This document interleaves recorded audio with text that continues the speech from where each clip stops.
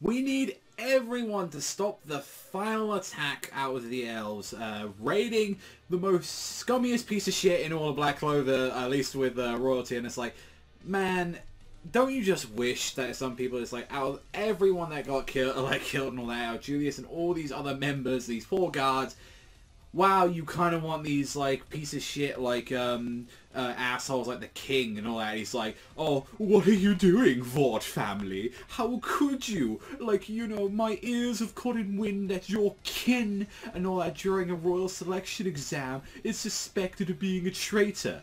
What do you have to say about Langris, right? And it's like, oh no, but our dear little Langris, he never did a thing like that. He has no reason to be. There must be something in all that. He's just like, oh, no.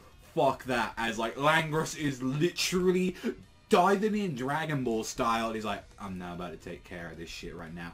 And one thing to mention as well about this and all that, I cannot allow my blood relatives and all that, like, just to be like on there. It's like, you know, I cannot allow any of my blood relatives to become a bride to such a family. How could they? And one thing that you see is the girl that was supposed to get engaged to Finral, which was like, he's like, you know, granduncle, please, like, pardon Lord Langris and Lord Finral, please spare them the harsh punishment and all that. And it was like, look, King, right now. And it was like, oh, so I think, you know, if Finral comes in here trying to save her girl, I was like, you know, I think he might get a couple of brownie points with that girl, because this is the only one that, you know, he seemingly has kind of, even though he's a flirting piece of shit and he's like all into the harem kind of stuff, this is the one girl that, like, even as well with the anime, you see like, oh, he actually has like maybe a little thing for like Vanessa, and I kind of like that it was even shown as well that Vanessa has a thing for Yami a little bit, and it was like, no, like, this is the one girl that kind of like,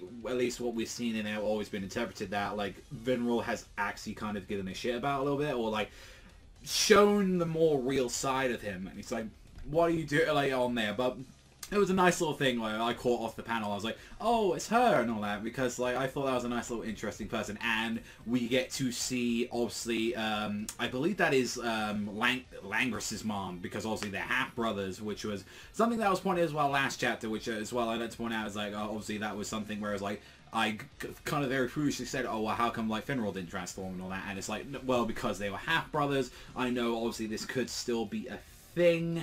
Regardless of that, it was something they wanted to be clear up. So, especially to all of you commenters and the people there that are doing a better job than me, I want to give you guys credit, especially that, because you're the guys that pointed it out, and I was like, yep, no, that was my fuck-up on that part, so I will take that L when it's deserved, right on the forehead, because, you know, you guys pointed it out and it was something I clearly forgot about. So humbly appreciate you guys actually pointing that out.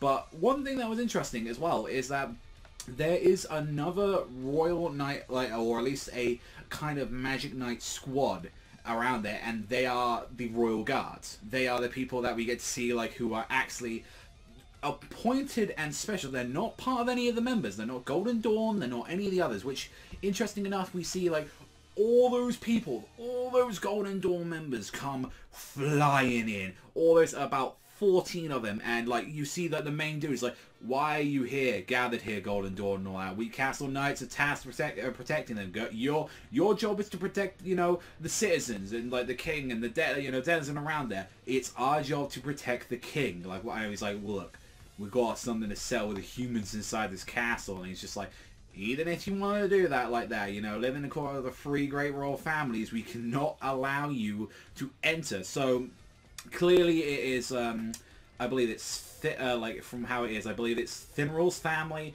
Because I forget, like, with the royalty in this series and all that, like, generally where they talk about the three great royal families and all that, I'm thinking, like obviously we know about, like, not, you know, Nozzle, we know about, like, you know, the Silver family, we know, obviously, that, like, especially with Vermilion, like, we know about, like, Fagolion, like, we know about them being royal, but we've never really seen the three great royal families, and I think maybe they might say Finral's one of the greats on there, like, kind of like out of this family for the most part, because it's like, they're clearly trying to set this marriage thing where it's like, Finral might be slightly related to, if things go well to, with his, kind of like granddad, he actually wins some brownie points for protecting his girl. That's a scary thought that, like, you know, Finral could technically be one of the lineages that could be up for acceptance of being king, and you're like, oh god, no, that can't be a thing. But when they're like trying to point this out and all that, he's just like, oh yeah, and all that, like, what are you gonna do? Like, we need you to stand down. Fucking Langris just grabs like that, and it's like, what should I say? That Ratchery just grinds his fingers into the sky itself and just rips a chunk out of the castle door, and the attack and all that is a rebellion, arrest them. Interesting enough, one of the people that we thought that was like going to be a serious competitor, which was the guy or girl with the glasses who has compass magic. I was like, what can compass magic really do? Interesting enough is the ability, or seemingly has the ability to redirect abilities, because one of the things that we saw immediately was all these like people that attacked them who used like all this stuff with like, you know, they were firing ice, lightning, fire, poison, like they were fighting like all the elements. And then when he had this compass magic, it all just shot up north. So it was like a very interesting defensive power, where it's like, this is going to be an interesting character to fight with people that uses their magic. So it's like, clearly this is more a physical kind of brawler effect. This is something like, say, Jack would deal with, or like Asta, or like people that use more physical combat like than anything else and all that. So when they kind of talk as well, whereas like this one guy with a big pointy nose and chin who kind of really reminds me of the one guy from the Diamond Kingdom that Asta fought, that is Zordfana's power. He really reminds me of that dude. We got the Compass dude heading over to the right side, and then Langris is heading straight to the middle. He's like, I'm gonna gouge them dead, as each of them are going for one of the for the three families. They're pretty much going out to attack there, and it's just like, wow, we need to go in here now. As like Finral's like, okay, no, Langris did that, we know what's going on, straight up, alright Yami, let's go. Like, he gets like the big full picture. He's like, no, I understand this, Captain, we need to go and take care of this now. And he's just no bitching, no moaning, like Finral being a man, just like, alright, I understand this, we need to do this right now. Yami goes in there, and it's not looking good. There's like 4 of them out there right now, and even Yami's like, shit, fuck, 4 Golden Dawn guys.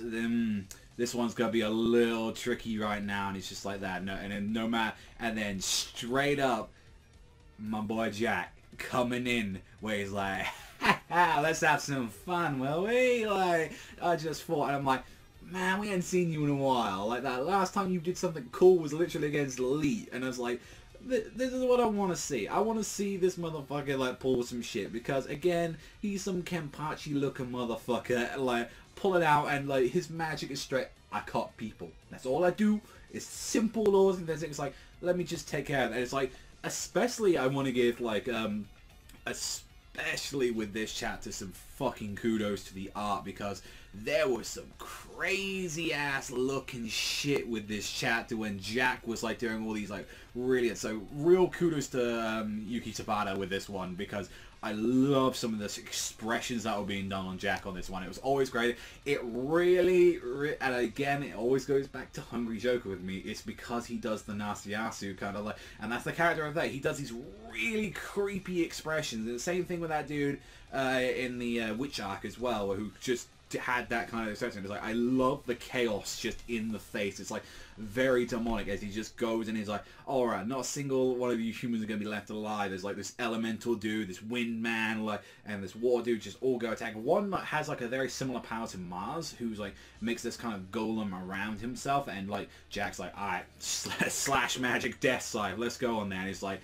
you're not going to be able to do anything. You can't cut me with that kind of power. And the army's like, shit, man, this is the captain's having a hard time about this. And it's just like immediately Yami's like, you know, how about you just cut that out, you know, you long ass weirdo and all that. And he's just like, you know, you need to actually cut loose now. And he's like, guess you're right. Alright. And there's this really creepy, like, blacked out face of him where it's just like slash magic death scythe. And he's like, you're doing the same shit again. What you doing? And then, boom, one horizontal cut. There's just this white panned out face of him like that. Big creepy smirk. And then just his tongue out, like, going crazy. And he's just like, yeah, by the way, I have the one spell, and I like his ability, which seems nutty, whereas like, while we're fighting, I've adjusted my blade's properties to match an enemy's magic, so he's able to seemingly nullify a person's magic. Like, the more he fights with an opponent, the more like his blades just get used to any kind of defensive maneuver, and he's just able to deal with it. He's like, there is nothing I can't cut. Now let's see what real cutting's like. As like, I'm happy we get to see some we get to see Jack the Ripper now, and hopefully we find out a little bit more about why he's a psychotic asshole. Like, what's his... I want to know about him, and it's something we've mentioned before. I want to see more about these captains, because we spent so much time with, you know, Melaleuona. We spent so much time with, like, you know, or at least we spent a good majority more with Nozzle. We know about him. We know about, you know, obviously with the Golden Dawn, we know about those guys. And it's like, give me some of the guys that haven't really, like, Charlotte has had her moment. Like, it's time, like, Jack and, like, that other weirdo, and, like, even we've had tiny moments with the Purple Orcas. It has been Jack and literally the other girl, like, I forget her name, but she's Shriek from Berserk. That's all she is. She looks exactly like that, and it's interesting enough, guess where a lot of, like, inspiration Yuki Tabata got from. He actually got a lot of his design inspirations from Berserk. So you see that with that little girl, she's Shriek. You see as well with the Golden Dawn member, like with William, that's Griffith in his like helmet. That's where he literally got the design from, and I think that's a very interesting. I think it was like not a Jump Festa interview, but it was one of the interviews that he talked about this, where he's like, I fucking love Berserk, and I'm like, that's a good fucking man right there. You know, you appreciate it, and he's like taking some of the aesthetic on there, and he's like, obviously no, this ain't no Berserk. Like, I'm not.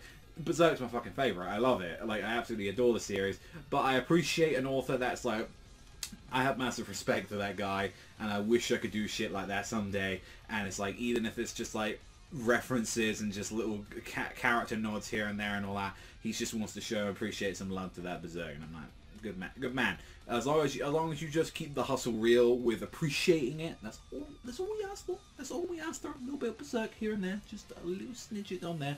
But no, definitely, I think it's a guy I wanted. I want to see Jack, and it's a shame because, like, I think Jack would be really fun to play in Quartet Knights, or at least in a fighting game, where it's just like he has the... I'm thinking more into... I'm thinking of fighters. I'm thinking of, like, Dragon Ball. I'm thinking of even if there was a 3D one, like Soul Cow, like... Or even, like, if it were, like, more, like, traditional Street Fighter kind of thing on there. I feel like he would have a very nice, like, kind of, like, horizontal slash that you'd be able to do, like...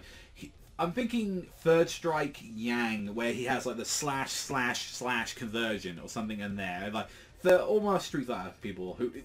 Everyone who plays fighting games know exactly what kind of thing I'm talking about. Or he just has like little conversion, or even if it's like, say, Yamcha, where he has like, you know, he goes into slash, or Tien convert into the volleyball fist, like.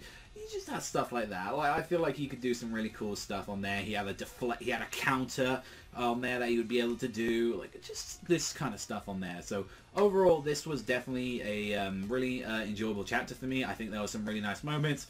Fimral's girls now being involved there. We also know more of the reasons why the fucking Langris and Fimral's family are a piece of shit, because they are trying. They are fucking thirsty for power. So much so, it's like, yo, Langris, we don't give a fuck. That girl is ill. You need that, because that means we get closer to being royalty, like proper royalty. Like, and all that. Fuck that. We getting close to the king. We're nobles, and we're good royalty. We're already deep in there, but we need to get further. And now we know the fact that, like, there's at least this Compass motherfucker, there's this long-nosed dude, and we know Langris or Ratchety are all roaming around right now, and the only people that we've seen so far, which seemingly is going to be like a captain, or at least a person going through each door, where we know Yami's going to be dealing with one of these guys. We're going to be seeing as well that probably Jack is going to deal with the other, and overall we're going to be seeing a lot more. But I'm glad, again, this chapter was like, okay, it's Jack's time to shine, and this is Jack's ability, where it's like, yeah, he has like a pretty just, you know, simple power. It's just, I can just make this giant blade across my wrist, but he has the very terrifying ability of I keep fighting people. Again, that's a Kenpachi thing, where it's like Kenpachi against Noyatora. He just got used to fighting him, and he's like, I can fight, I can cut him now.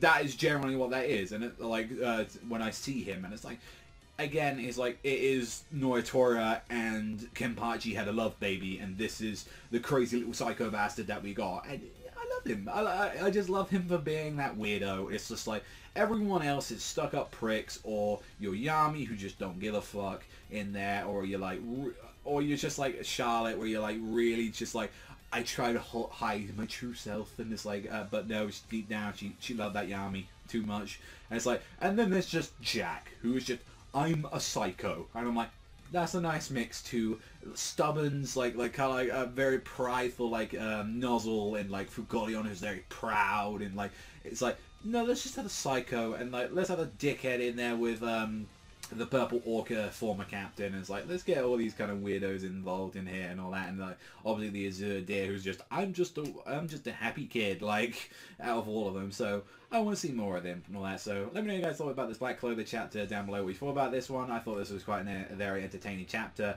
mainly for the fact that we got some of that nice little tidbits here and there if you've been kind of paying attention, especially now we know what we're going to be dealing with. I felt the Compass Guy's magic was interesting. It's definitely going to be a weird power to face against, where it's like, how do you deal with him just able to change the magnetism of spells, really? Or at least he's able to somehow adjust it to west, north, south, east. So, like, you have to manipulate a spell to a different direction and then predict that he's going to change it, like, and how? Like, it's going to be interesting to see how they're going to be dealing with that. But that's all me. Thank you as always for watching. I'll see you guys, though, next time.